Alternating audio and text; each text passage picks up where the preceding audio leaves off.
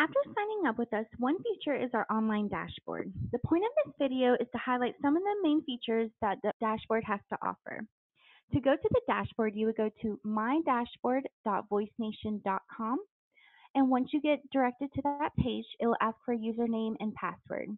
Your username will either be your account number, which is 6 digits long, or your VoiceNation phone number that is assigned to your account. If you ever forget your password, you can always use the forgot password link that will send an email to you so you can reset the password. Once you're logged in, you will be redirected to this page. This is your home page. So you can see that these blue boxes are some easy access tools. This blue box right here, this will be a good tool for you because it will help keep track of your minutes. So you can see how many minutes you've already used out of your bundled minute plan. The orange box right here, this is going to be a good tool for you to get your messages in a quicker fashion. If you go to the inbox tab on the left-hand side of the screen, it will go to all the messages and all the calls that we take for you. So you can see that underneath this prompts column is all the information we're collecting from the caller. So you can see account name, first and last name, phone number, and all the information. So all I did was click on that gray bar and a new window will pop open. So you can see more details about that call. You can see deliveries, so you can see that this message was sent to an email.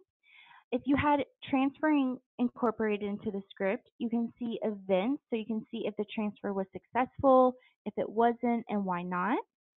To the right-hand side of this window, you can also see call history. So you can see how many times that specific number has called you and even the dates and times they called you. You'll see underneath this prompts column, sometimes it's going to say no message. So these no message calls could be those telemarketer calls, automated calls, calls like that. To view why there was no message sent, again, you would just click along this gray bar right here, and the new window will pop open. And in the bottom left-hand corner, you can see the date and time, and it will say cancel, call, or hung up.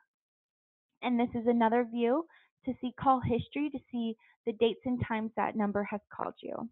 When we go to the Setup Options tab, you have a couple of tabs within this Setup Options section. When you go to Company Information, you can see all the information that the operators have listed with your account. So this information is what is visible to the operators. So if at any point you need to update the company address, the fax number, the main phone number, any of the company information, you can always come to your dashboard, edit that information. You would hit save at the very bottom, and that will be updated in real time for our operators to give out to your callers. The next tab is Employee Setup. So right now we just have this generic office employee name. Right now we actually just have Mary Poppins as the employee. And when you click the pencil icon underneath Mary Poppins, you can see the number, the text number, and the email address. At any point you need to update the email address or the phone numbers, you can definitely come here, edit that information, and hit save again, and that will be updated in real time as well. You can add an employee with this little button in the upper left-hand corner. If they do need to receive a text message, we do need to know the phone carrier for that specific number. Another tab is Call Handling Setup. So this tab is basically your script. The top section of the page, we have your greeting, your time zone, whether or not we're answering service or receptionist. The bottom half of the page are your types of calls.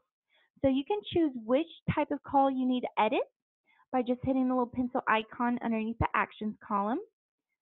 You're able to add fields, delete fields if we're collecting too much information or not enough information.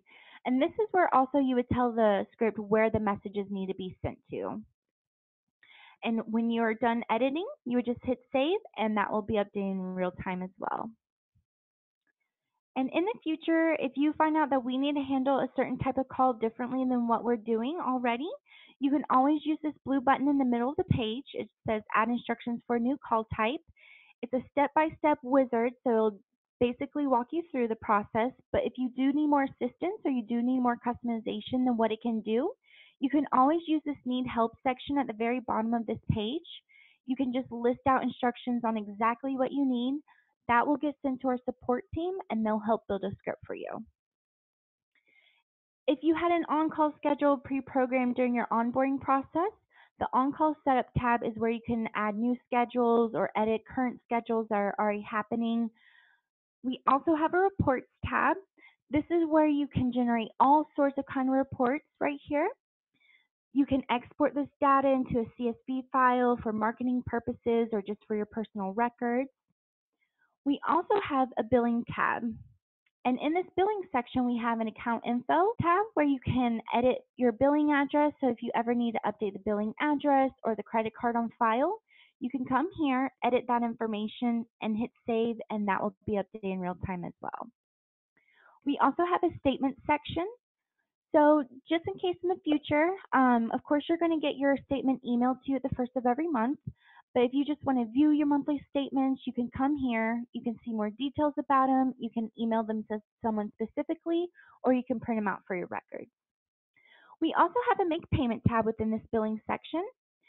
So let's say the credit card on file got lost or stolen or anything like that.